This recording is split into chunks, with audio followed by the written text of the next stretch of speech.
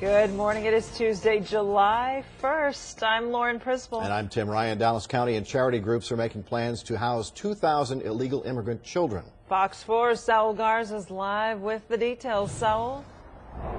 Yeah, today volunteer groups like the American Red Cross, Salvation Army, Texas Baptist Men, they're going to be meeting with Dallas County officials to try to figure out just how they will handle the kids.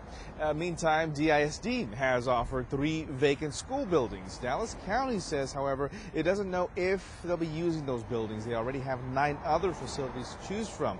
A Dallas County Judge Clay Jenkins announced that Dallas County will house up to 2,000 children who were caught entering the U.S. illegally. Now, this will help alleviate some of the congestion at facilities in the Rio Grande Valley. He says the federal government and not the citizens of Dallas County will pay for the housing.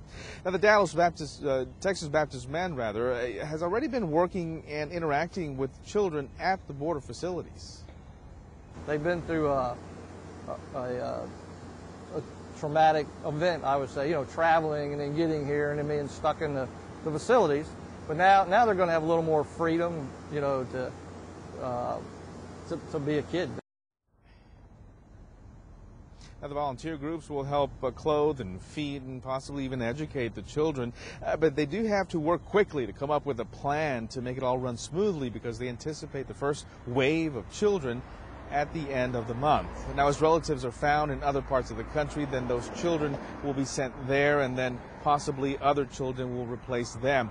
But the county judge expects these kids to remain here in North Texas, on average, he says, about a month.